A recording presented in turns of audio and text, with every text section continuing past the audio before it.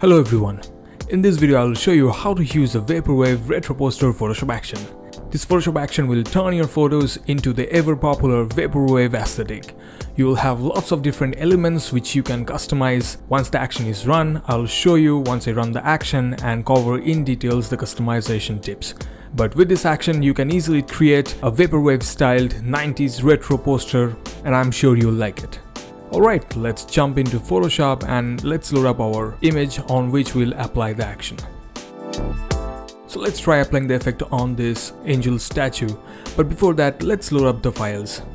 For that you'd simply need to go to File, Open and browse to your download package and go inside this main files of the Vaporwave retro poster Photoshop action folder, and inside that you will find a folder called install files inside. Go inside that and you will see there are three files. One is the Vaporwave action, one is the brush file and the other is the patterns file. Select all three of them and simply click open and it will load all those files into Photoshop. To check the action you can go to window and then actions, and this will open up the actions panel, and over here you can see the Vaporwave action.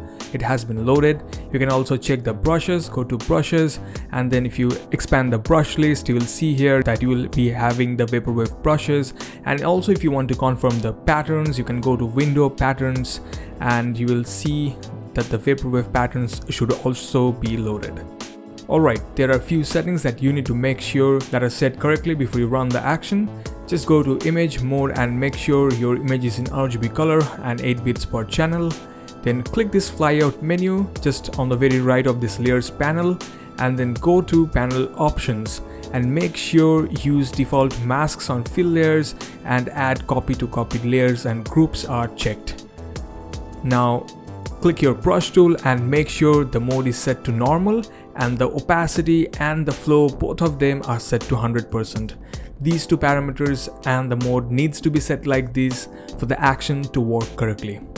Alright, now let's prepare our image before we run the action.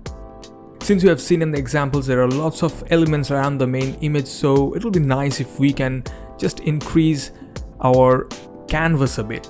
I'm using the crop tool to increase my canvas on top and around the sides. That should be good. And now we need to make a selection of our subject onto a new layer. Just create a new layer on top of your main image. Make sure the layer is on top of the main image. You don't need to rename it with anything specific, just create a layer. And then you need to select your main subject. You can use any Photoshop tools like the quick selection. Make sure now you are selecting your main image and you can select it with the quick selection or pen tool or whatever you want to select with. You can also use the Photoshop subject selection tool. Simply go to select and subject. It did a pretty decent job, but we can refine the edges with the quick selection tool. And once that is done, I'll simply select the blank layer that I created and I'll take any color and then I'll fill that selection.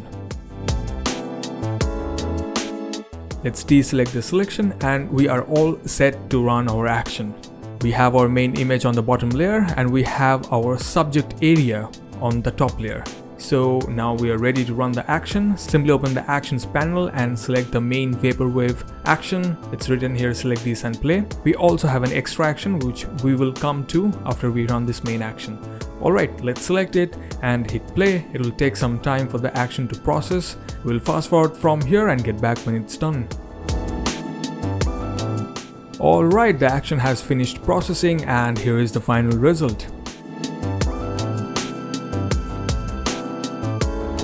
Let's jump into the customizations, but before that just wanted to mention that these are some utility actions. Please don't touch them, rename them or run them. It will not work and might break the entire actions functionality.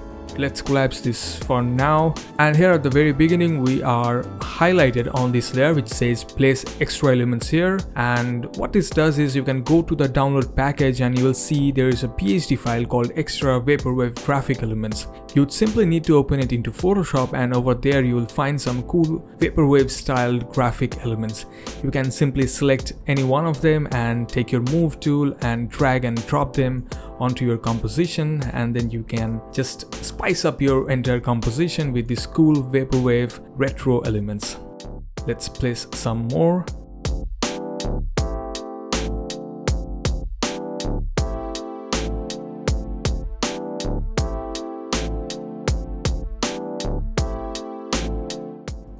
And let's drop these palm trees because for Vaporwave aesthetic, it needs some palm trees, right? Let's duplicate this one. Let's select this rectangular marquee tool, right click and let's select free transform and let's resize, rotate it and do all the good stuff. Alright, let's explore the different options that we have here. First is the background, and it has the background gradient and the clouds.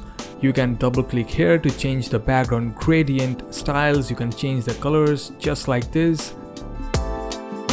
And also for the clouds, you can move it if you want to change the position of the clouds.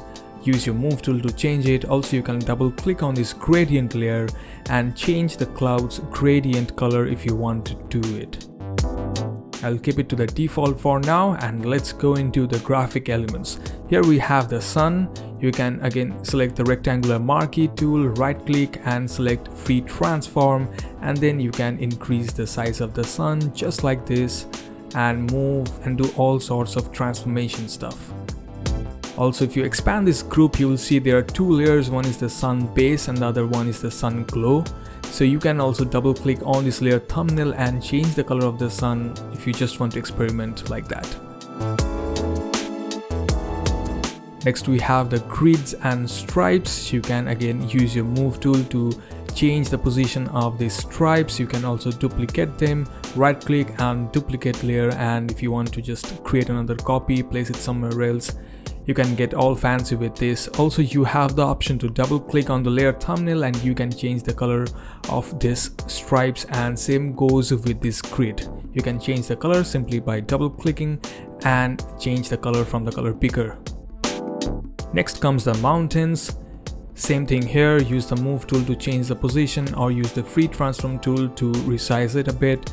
You can also double click on this gradient map and change the color of the mountains. The same goes for the palm trees. Same things, use the move tool to shift the position or use free transform to resize or rotate them a bit. Double click on this gradient map and change the color if you wish to change them to something else. Next we have the particles. We have particles 1, you can turn them on or off, and then we have particles 2. You can also take advantage of these layer masks. You can simply select them and paint with black if you don't want to show any area of these particles. Okay, so we already covered this extra elements group, and before we move forward, let me also highlight that all these extra elements are editable to some extent. Like, let's select this Windows 95 pop-up and double click on this. This is a smart object, so you go inside this and you can change the text if you want. The link to the font file is here in this layer. You can simply enable it and go to this link to download the font used over here. You can change it to anything else that you want, just like that. You can also have the option to show hide some buttons and do certain types of customization with these layers. Now let's come into these image elements. Here we have the outline shadows. So these corresponds to these shadow kind of outlines that separates the main image from the background. Same thing goes with these solid color fill layers. You can simply double click on them and change the colors of these shadow outlines.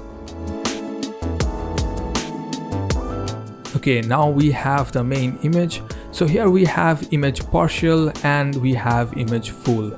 So ideally image full should do the job. Let's have a look inside this group. So here is image full, and here we have a brightness and contrast layer. You can simply double click to bring up the editable brightness and contrast adjustment layer, and you can change it. In case your image is too bright, you can reduce the brightness, or if your image is too dark, you can increase it, and you can see the shift in the color, and you can set it to anything that looks right according to your image. You also have the option to double click on this gradient map and change it if you want to change the color of this gradient that applies on this image. Now it can happen that your shadow or the highlights are not getting proper dark and light values with this single image full layers. So for that comes this image partial group. Inside this you have the option to show or hide different tonal values. Like this is the shadow areas. So same thing goes here. You can simply open the brightness and contrast adjustment layers and take control of the shadow areas only. This happens the same way with the image full, but here you have the option to control the different tonal areas like the shadows or the midtones or the highlights. So this can be handy if you need to correct the tonal values precisely. Next we have the original color overlay. In any case, if you want to overlay the image with your original color of the main image and you don't want this pink and blue kind of gradient, so you can show this layer. You can also reduce the opacity if you feel it's too strong. Let's keep it like this, and then we have default toning. It's better if it's kept untouched. And then we have this text elements. We have this katakana Japanese scripts which reads Vaporwave.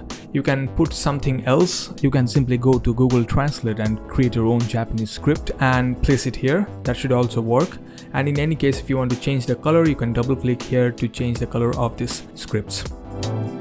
Next we have the texture overlay. It's pretty straightforward. You can simply show or hide and toggle these layers just to have the grungy textured retro poster look. You can keep them on if you want to have a vintage kind of textured look, or just simply hide this entire group if you opt for a cleaner version. This black and white layer tones down this yellowish old paper kind of look. You can just crank up the opacity and it will clear the yellowish tint. You can hide it and you can see that a yellowish old vintage kind of tint falls on the image. So you have this option over here. And since this is a pattern file, you can select your move tool and double click on the pattern file and then drag this pattern if you want to have a specific part of this texture on your image. Okay, next we have the 20 color effects. These are 20 adjustment layers which you can show or hide with simply clicking this eyeball icon and apply a color look onto your image in just one click. You can also combine multiple and experiment, and you can find some cool color compositions. Next we have some overall adjustments. Here you can correct your overall brightness and contrast and do all sorts of overall corrections. Okay, now let's again open our actions panel and let's have a look on this second action, which is an extra action. It's the glitched effect. So this action is separate from the main action because this one creates some rasterized non-editable compositions. So it's better you edit everything before you run this. And now that we are happy with the extra elements that we have added and the overall composition, we can simply select it and hit play. It will create a new document over where it applies the glitched and distorted RGB kind of effect. So here it is. Let's collapse the action window and let's zoom our image. So you have this VHS kind of glitched effect and everything you see is now compressed into one snapshot. This is non-editable from here, but you have some control over the textures or the color overlays you can experiment with also over here. But your main composition remains as it is in the other document.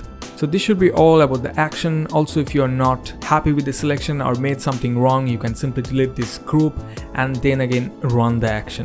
Before wrapping up, we also have this action. It's called important help guides, which generates the help guide. You can click it, you can select it and hit play to have a snapshot of the important checkpoints that you need to follow to run this action correctly. Also, everything is documented here in this help file that you'll find in the download package. You can refer it anytime for help. So that's all for the Vaporwave Retro Poster Photoshop action. I hope you like it, and if you want to check out more cool artistic Photoshop actions that I have created, you can check them from the link in the description section. I'll see you soon, and till then, happy creating.